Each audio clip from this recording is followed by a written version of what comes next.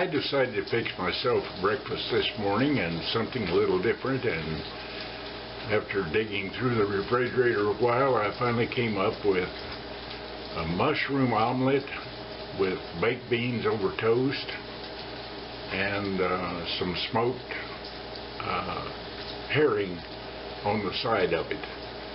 And so come go along with me to make this mess now. By the way, this is Friday morning and it's chilly outside. Ethel's already come and taken care of Frida's breakfast, and I've gotten my shower over and everything, and I've decided to make my own breakfast now. I've got the mushrooms on now, sauteing lightly in butter. They'll be ready in a second here. I already have the egg cooked here, and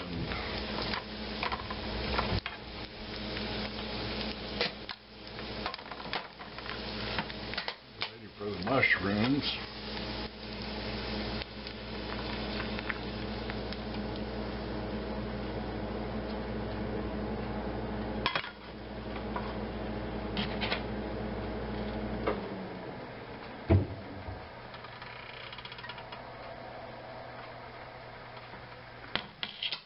And I've sliced a few little cherry tomatoes here to go on it.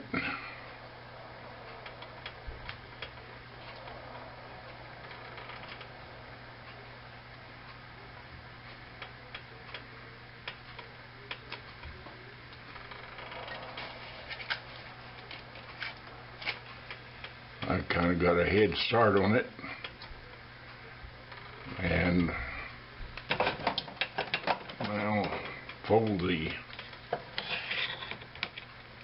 omelet over.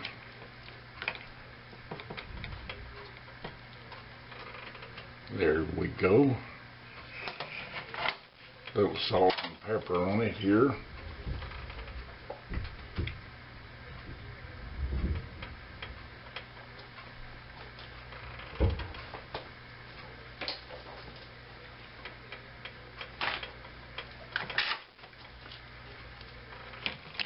Put the toast on here.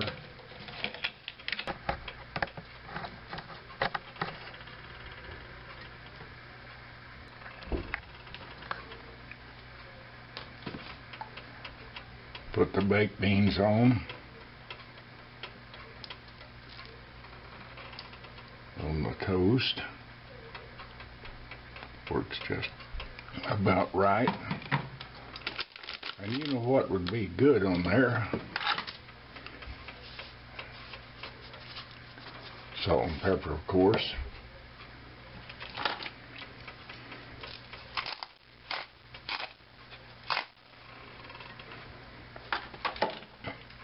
Would be a garnish of Fritos.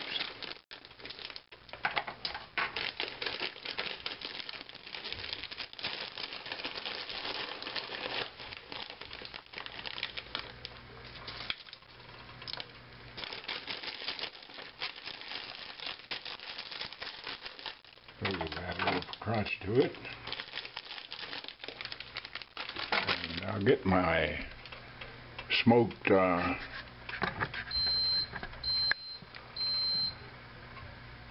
herring out. Well, here it is on the table, ready to eat, and looks good. I'll tell you a story about it while I'm telling you about my breakfast.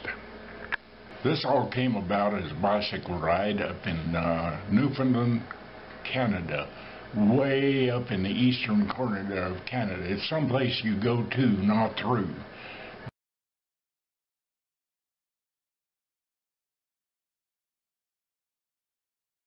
Because it's the last thing before the Atlantic Ocean, and it's a place seldom ever visited, and but it has a lot of interesting things in it. But I was reading a book that I got. It's called The Boat That Wouldn't Float.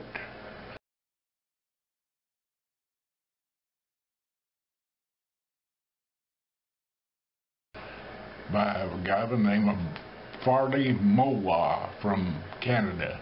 And it was the tale of him buying a boat that he imagined that he was going to sail the coast along there and up the St. Lawrence River and everything like that. Except it turned out that the boat had one thing in mind, and that was to kill him. And almost did 2 or 3 times, but it's a good book. But he had such a vivid description of the land and the people that I just had to go there to see it. So one time I boxed up my bike, hopped on Canada Air, and flew to St. John's, Labrador, or Newfoundland, or whatever it is. The places are so small up there, but it was the only airport there. And while I was there, I stayed at a bed and breakfast one night, and this is the breakfast they served the next morning.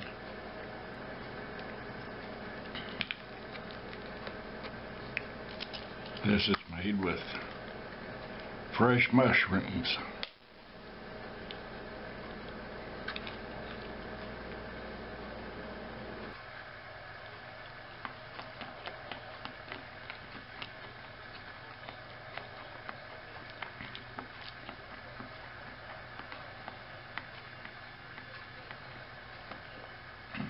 You know, that's just pretty darn good.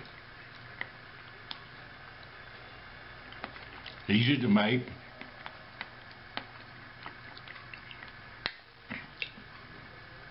And the meat they had on there was kippers, smoked herring. I had some and I have loved it ever since. I like sardines, but this is one notch better than sardines, and I just love it. I wish I could get Frida to like it. She likes salmon, but not this.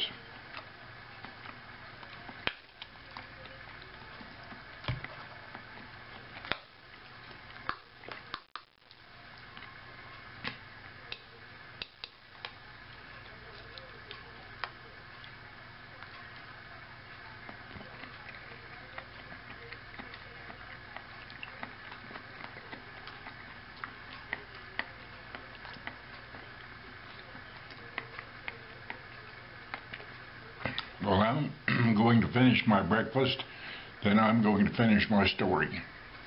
The book I'm talking about, it's a very good book. I ordered a copy of it from Used Books and reread it and enjoyed it more the second time than the first. But anyway, I was riding bicycles in those days, and I decided to go to this area and spend a week on a bicycle. So I boxed it up,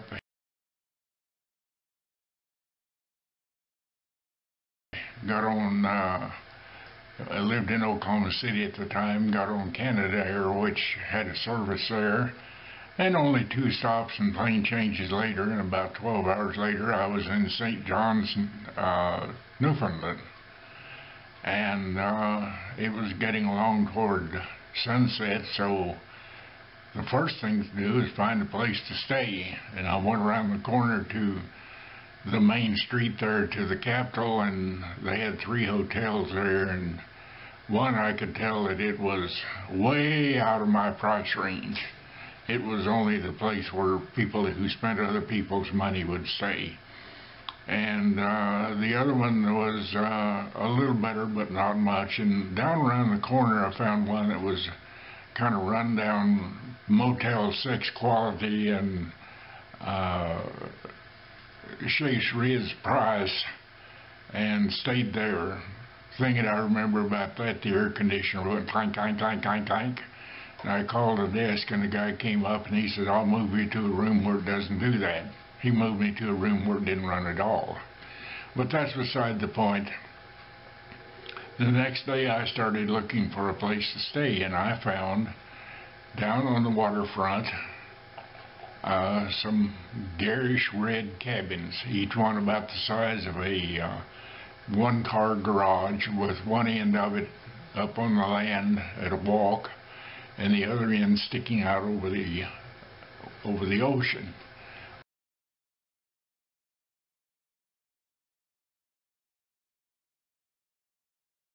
With a porch on it, and it had a crab and lobster trap and a fishing pole, and you could catch your own dinner there, and it had a little wood burning stove inside and a bed, and had a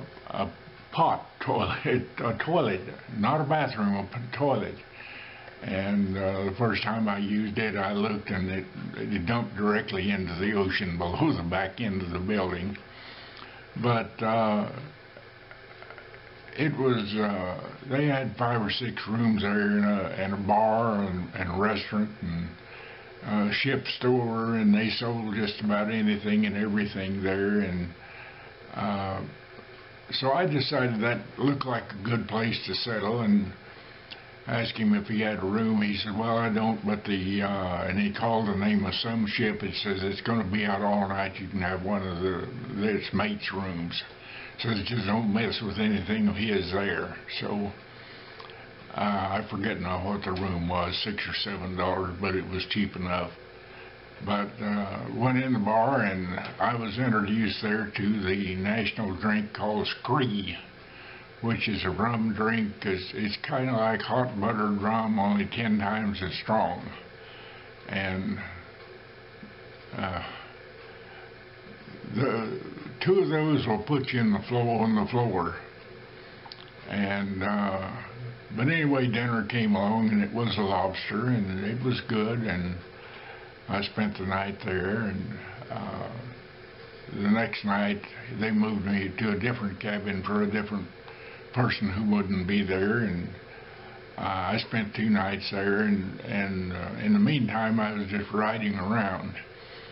Now all the settlements there are down on the waterfront, hanging onto the rocks down there, and they had little roads that wiggled back up on top of the mesa sort of around there, where the only road in the country was located. And I was riding down one of those roads and came to this sign.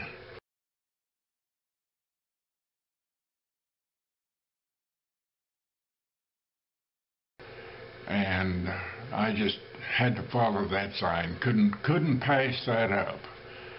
And 2 miles down there, I came to the town of Dildo, named for Captain Dildo, who settled the place in 16-something and whatnot like that. And they had a statue of him there, wood carved statue.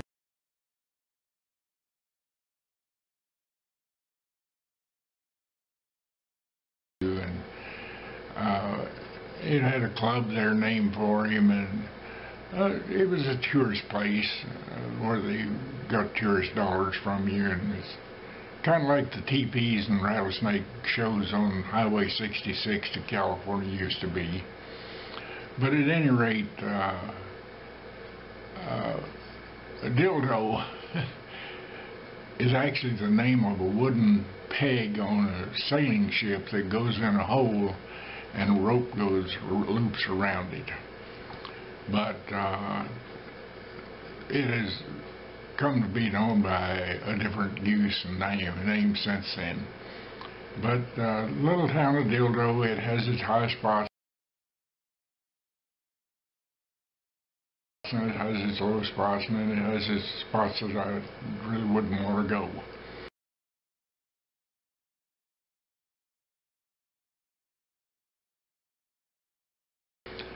But I found a bed and breakfast there that looked really nice. Didn't have any rooms right then, and so I booked one for the night before, or the second night before I was to leave coming home, because the night that I was to come home, the next morning the flight left at 6:15 in the morning, which meant by the time I got there, box of bicycle got to check in and whatnot. I was going to have to be there at 4 o'clock. So there wouldn't be many bed and breakfasts that would be serving breakfast at that time. But on the morning that I was there, they made the breakfast that I had this morning. And I've enjoyed it many times since, and wish I could get Frida to like it. But it was only about a 12-hour flight home from there with 2 changes and whatnot, and I've always thought of that one bicycle ride that I really enjoyed, and that's the end of the world up there. There's 3 commonwealths, there are actually 4, but they're all very small, and you go there, you don't go to them. You go to them, but you don't go through them. There's no place to go once you get there except away. But thanks for watching my video and enjoying breakfast with me. And